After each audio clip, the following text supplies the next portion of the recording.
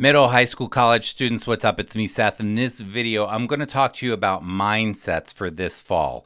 Mindsets for this fall. Mindsets to help you be successful for this fall, but also because if you have these mindsets for this fall, it will literally help you have a better life, a better future, more freedom, more fun, more choices, possibilities, opportunities in your future life. Mindsets for this fall. All right. Good thoughts, good deeds, good actions. Here's the deal, yo. What's up is this. This fall is going to be insane. It's weird, it's bizarre, it's crazy.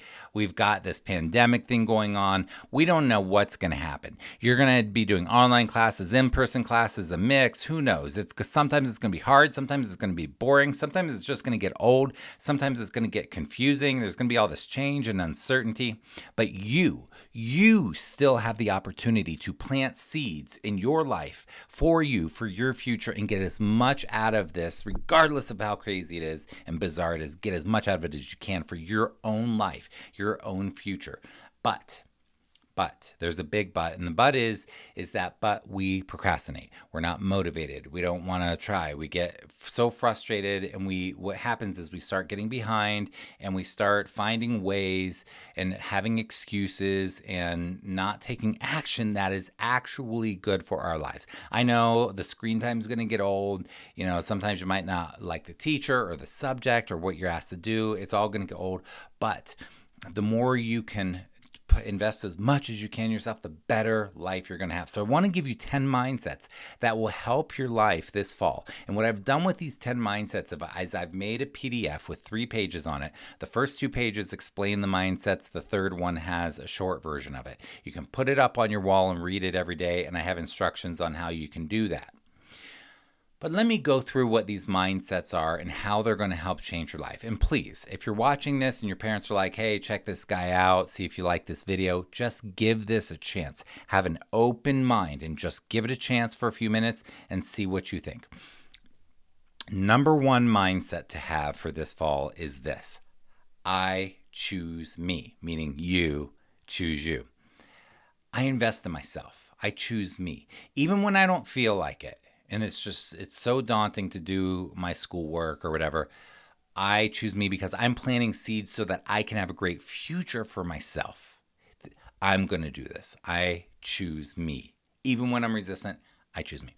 Number 2, I make an impact. Do you know you matter? You completely matter. The world needs you. You literally have very specific characteristics and qualities that you impact the world right now, and when in your future, when you're an adult, you get to have an impact on the world. What kind of an impact do you want to have is really the question. So invest in yourself, not only because it's for you and for your future, but the more you invest in yourself, the more you contribute and make an impact to your family, your community, the world, nature, the earth, the planet. What you do makes an impact, and you get to decide how you want to make an impact. And that's a cool thing because you have freedom and choices. Next, 3 is I do my best, and then I do a little bit better. So what you want to do is do your personal best. When I was a young person, I felt like my personal best was horrible. It was like horrible.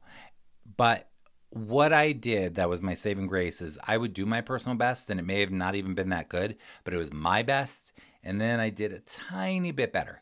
And when you get in the habit of doing your best and doing a little bit better, you're going to get what's called grit or resilience. People who don't have grit and resilience give up. They get stuck in life. They really struggle as adults, okay?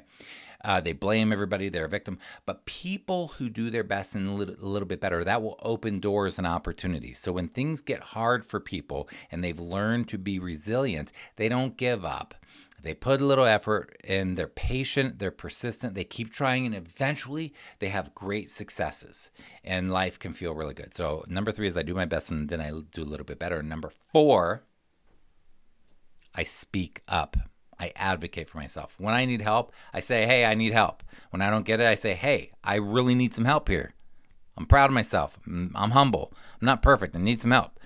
The most successful people in the world, whether they're musicians that you like, athletes that you like, entrepreneurs that you like, authors that you like, whoever, the most successful people in the world know how to ask for help, and they know how to receive help. That is what we do. So number 4 is I speak up. I speak up. I speak my truth. I don't just act like I'm perfect and like I have to have everything figured out. You don't. Your parents don't have it figured out. Your teachers don't have it figured out. Nobody on this entire planet has it figured out. We're all trying to figure it out. There's no rule book to life. So speak up when you need help.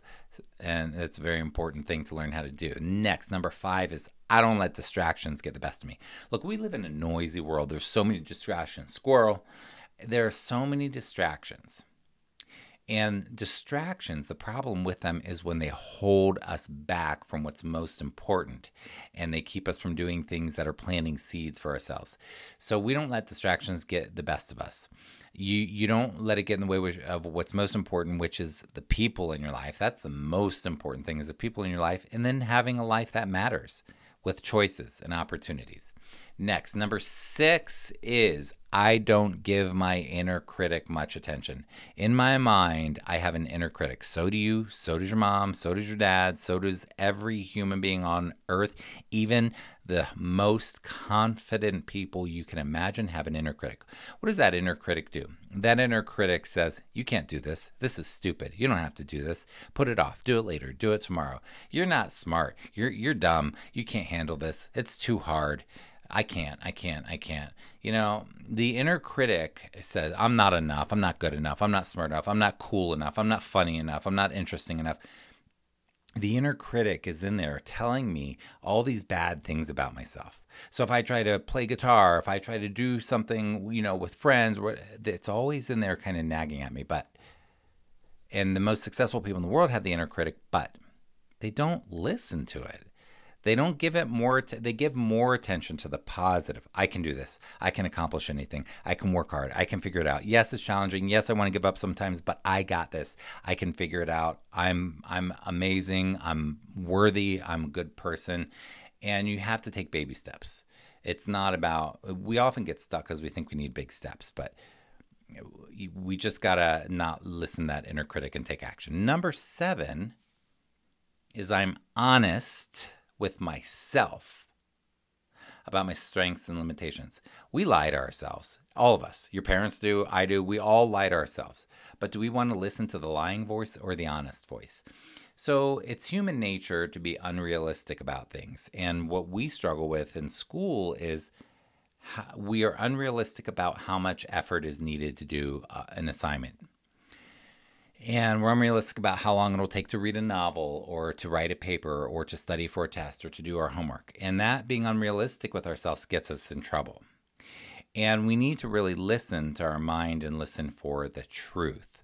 What's the truth here? You know, okay, yeah, I think I'm going to do my project and I always put it off to the last minute. Then it's the night before, then I turn it in and I didn't do a good job on it. And even though I got a B, that was not, I faked it, and it really wasn't what I was trying to do. So anyhow, we need to really be honest with ourselves about our limitations and be realistic about how much energy things take. Number 8 is I focus on the good, okay? Focus on the good. It's so easy to focus on the negative, what we don't have, what we want, what we wish we had, the way we wish things are, how this person did this wrong and that person did this thing and that was so stupid and this person they just need to do things the other way and we blame them and we're like a victim. You know what? Focusing on good, gratitude, thankfulness, what we do have in life. That's a mindset that is going to get you so far because we default to the negative. We have to work hard actually to be positive. It doesn't necessarily come naturally to us to be positive. We have to work for it. I focus on the good is number 8. Number 9. You might not like this one, but hear me out. I let my parents help. I know. They don't help the right way, or when they help, it's annoying, or it's nagging, or you just want them off your back, or whatever. You are supposed to be pushing your parents away biologically. And what I mean by that is you get to an age when you're an adolescent when you're like, I want to be independent. I don't want my parents helping me. I don't want them bugging me about this. I got this. But again, like I said before, we have to be realistic about it. And your parents are just trying to help. They may not know exactly how to. So that's the other part of this. I let my parents help, but I don't let them enable me, which is not helpful. So there are ways that they help where they're doing too much for you. Don't let them do that. That doesn't help you. I let them help because I do want to be an independent adult. And the more I let them help now, the quicker I'm going to be an independent adult. So there's a good time to accept help from them. And there's a positive, healthy way to accept help from them. So instead of just getting frustrated at them and saying, Mom, Dad, leave me alone, get off my back, I got this, why don't you trust me? Stop bugging me, stop nagging me. Say, I would love your help, but I want you to know how I want your help. And then tell them how you want the help. They're not mind readers. 10. The world needs my unique gifts. The world needs you. You have very unique qualities.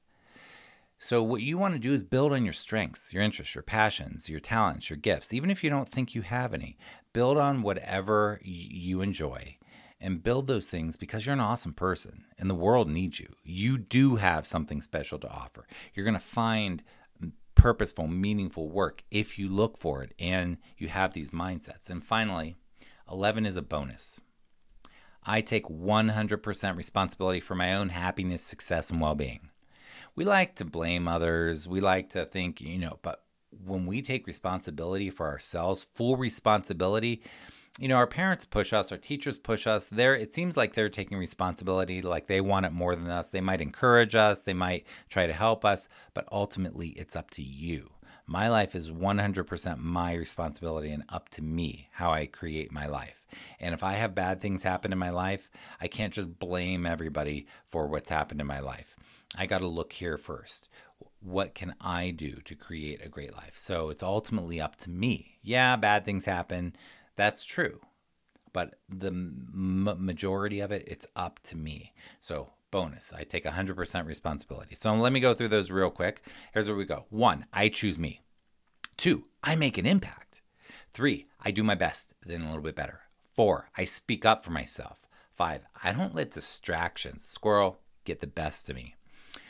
6, I don't give my inner critic much attention. 7, I'm honest with myself about my strengths and my limitations. 8, I focus on the good. 9, I let my parents help. 10, the world needs me.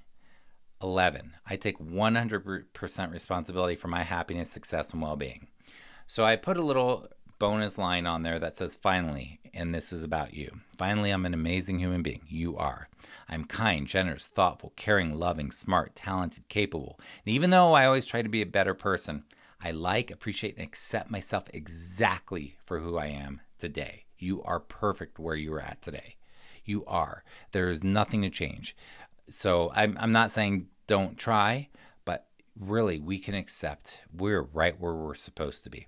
So I hope those mindsets help you. I hope you take them to heart. I hope you practice them, try them out for a month, print these things up, see what it does to your life, make up your own if you want to, and have an amazing day. My name is Seth Perler. I'm a coach in Boulder, Colorado. I help struggling students navigate this thing called education so that you can have a great life. Hit subscribe if you want, share it with people if you want, comment if you want, let me know what you think.